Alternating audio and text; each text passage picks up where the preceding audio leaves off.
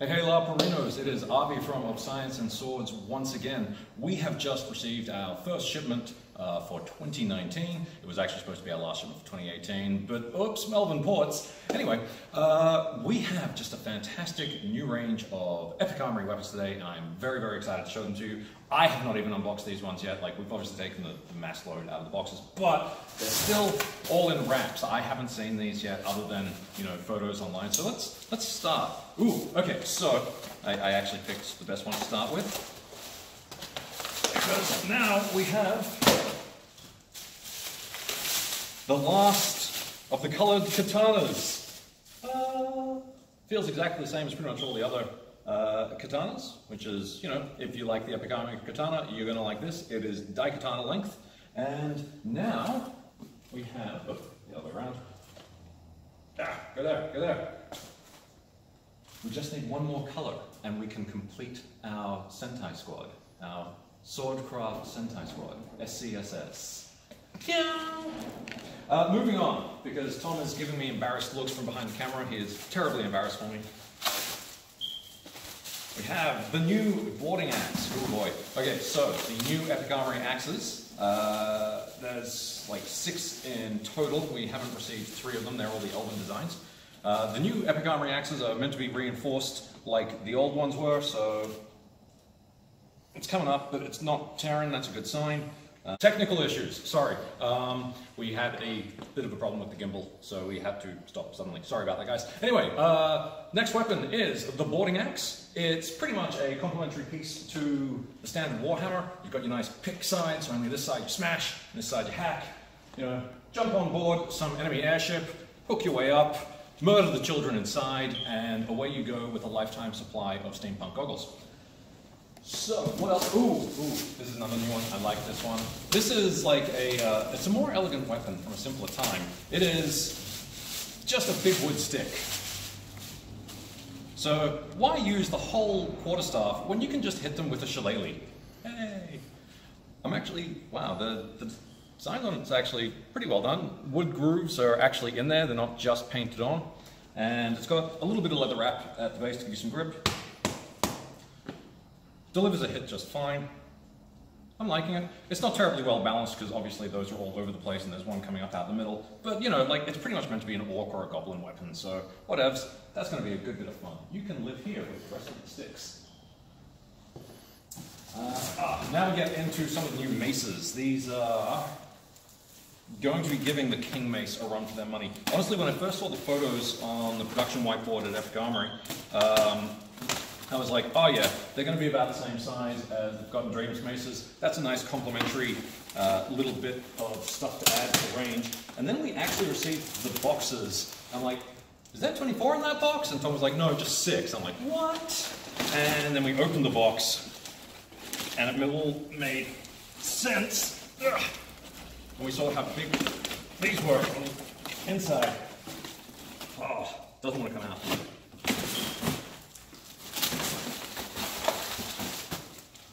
So I mean, like, you don't even, ooh, this is going to be the floor mace, yes.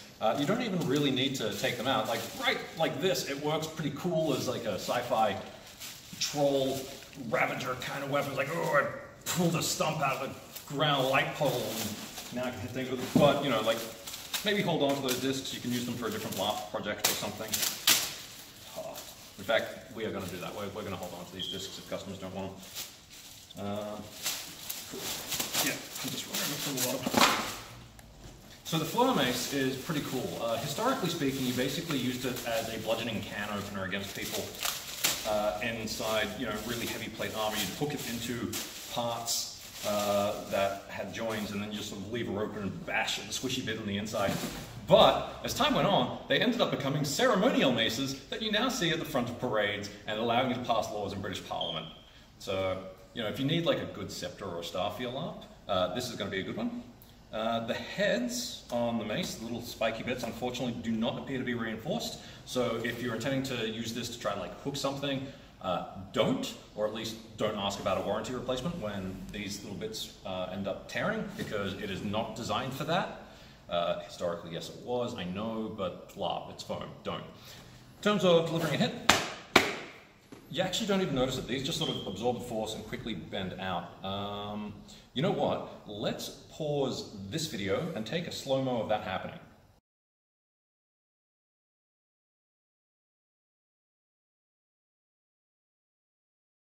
It's you know, pretty decent weapon. It's mostly going to be for looks rather than for heavy combat usage, but there are plenty of LARPs where looks are more important than combat skill. Next up, we've got, well, no, I was about to say we already did the Zephyr Katana. No, this is the Zephyr Jan. So, you know, you can't have like a Sentai squad without their evil Negaverse opposites.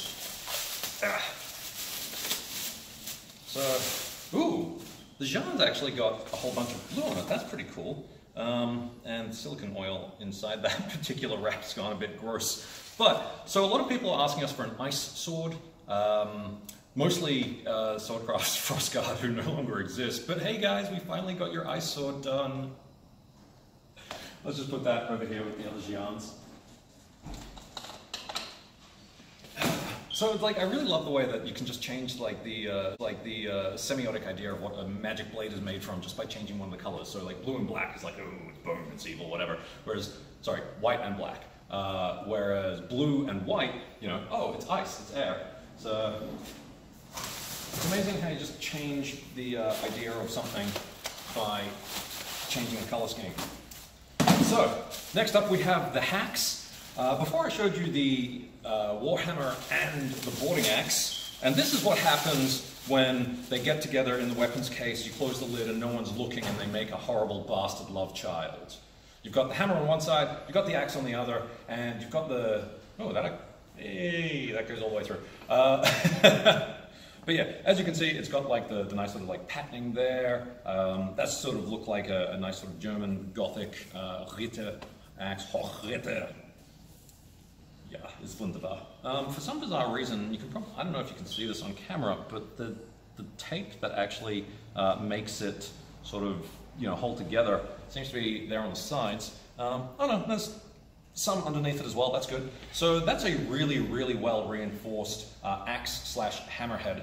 So this is going to be like your all-purpose weapon if you're in a very, you know, like, oh, kill the greenskins warband. Alright, next up we've got two more maces. There are so many new weapons, you guys. Alright, so this one's the steel mace. Good for beating off steel panthers. You were expecting me to break out the song, but we've had too many cease and desist orders. No, we haven't actually had any cease and desist orders over music yet. But, you know, just Tom gets resentful when I sing. It's got an extra bit of cardboard. Snubbins. Ooh, we get another wheel. Awesome. I'm wondering what I'm going to be able to use all these wheels for. Something will come to me. Maybe throwing cart. Sorry? Throwing cart. Throwing cart. Ooh, I like that. Or LARP barbells. Yeah? So, the steel mace, unfortunately, well, like I say unfortunately, like realistically, it's totally fine. I was just really expecting it to be just like significantly larger than the Forgotten Dreams one. But what it is significantly prettier. Go back on. We're not going to have space for this on the wall. Maybe we'll move the baseball bats. But yeah, so it's sort of like just a classic flanged mace. It's got a stabby bit at the end if, you know, your game masters will allow you to thrust with this. Like, realistically, that's what it's for. It's for, you know, like just right through the armor. And then you've got your can opening bits. Much like the Fleur mace, those bits are not, you know, reinforced. So don't try hooking with the mace. I mean, like, don't try hooking with a mace in general. But, you know, it should be able to deliver a nice, good hit. Yeah. The flanges actually do a really nice job of absorbing the force. So, like, generally speaking, the maces are actually a nicer weapon to hit someone with on field anyway. Alright, one more mace. What do we got here? We got the Noble Mace. So, like, if you guys thought the Fleur mace was fancy before, the photos of the Noble Mace were something else again. So, pomp and circumstance. Oh.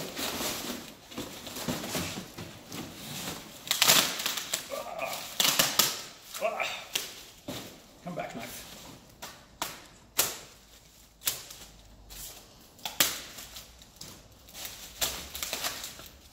Oh.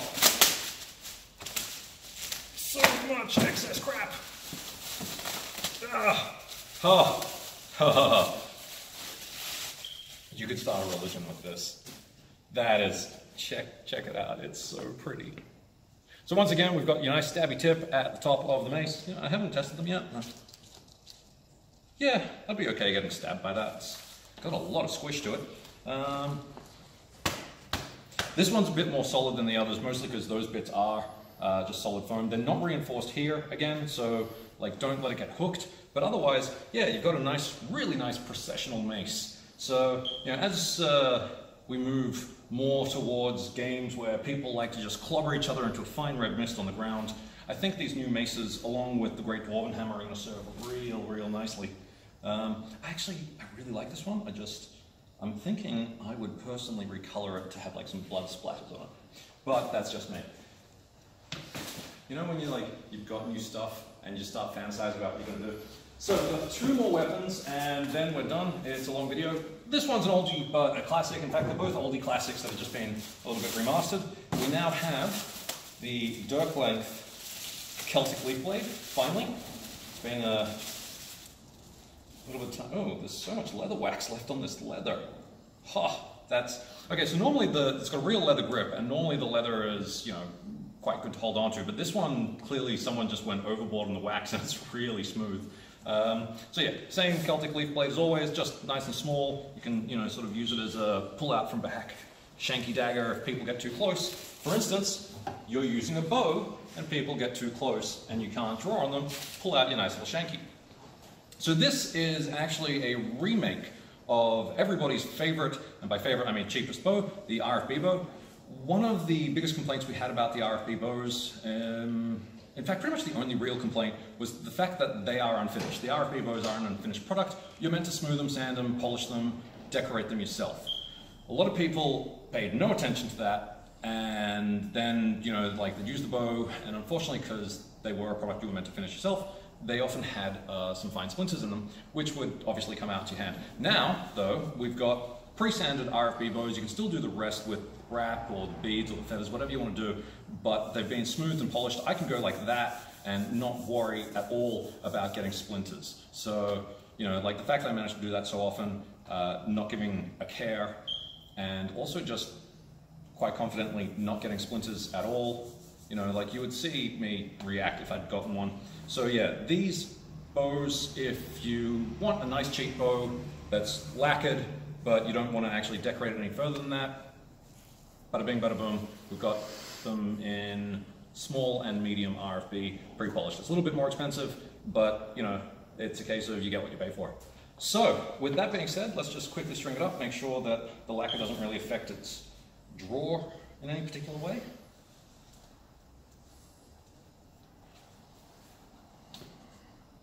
Upside down.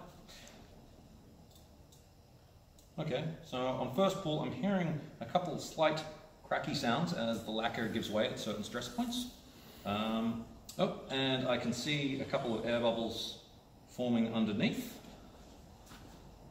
But I honestly don't think that's anything to worry about. I mean, like, I haven't, you know, done much in the way of archery, but it should be fine.